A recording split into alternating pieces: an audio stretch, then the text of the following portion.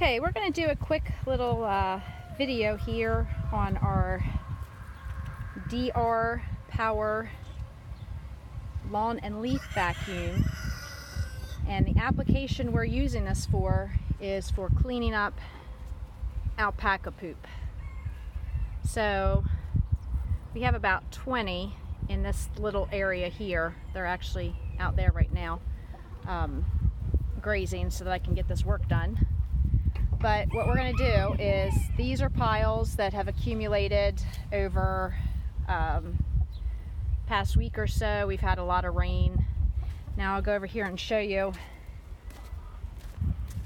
It's pretty dry. At least what's on top is dry. Yes, I know that probably looks disgusting, but anybody that knows anything about alpaca poop knows that it's nothing. So anyway, this is the way that it's hooked up to our little John Deere mower here. And this is standard equipment. This piece right here, this hose, and this system here. The additional thing that you need to buy if you're going to use it to go over top of leaves or grass or whatever is this boot. And the boot is what you have a couple of different options of different ones depending on how your mower is designed. That, from what my husband said, is a little bit of a pain in the butt to install, so just forewarning there. And this over here is the engine. I put this part together. Also major pain in the butt, but after trying it out yesterday, it's totally worth it.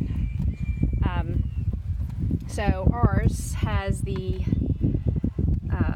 I don't know what any of that means, but you know, if you're engine savvy and that means something to you, then that's what that is. So here, the first thing we're going to do is we're going to turn it on. Now I do have the electric start for this, but we haven't hooked it up because we're not really sure at this moment where this cord here goes. So for right now, for this purpose, we're going to turn it on in the on position. And then over here you have the off and on for gas, which we're going to flip that on. And right now we're choking so that we can get it started. And then here's the pull handle. Then this here is the, you'll turn this up once you get it done. That way it's got more suction power. So I'll show you how this starts. Hold on, see, it was that easy.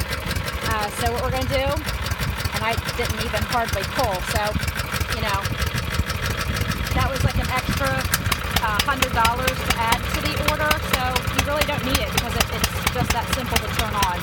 So we'll turn this, actually, I think what we'll do is we're going to hold off 1 second. Okay, so before I get it started and going, it's probably hating me right now, is we're gonna disconnect this because we're not going to use this boot system. We're going to use the arm extension that we got. So you undo this and pull it off. See there, and then you add it to. Sorry, this is hard to do with hands. So you're gonna put this together like so.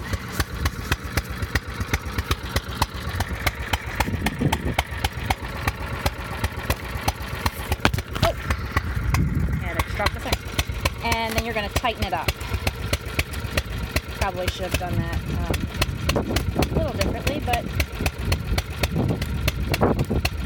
so get this all tightened up. And it doesn't have to be super tight, just tight enough to keep everything together. Okay, so now we'll go back over here and I'll turn this up and show you how this works.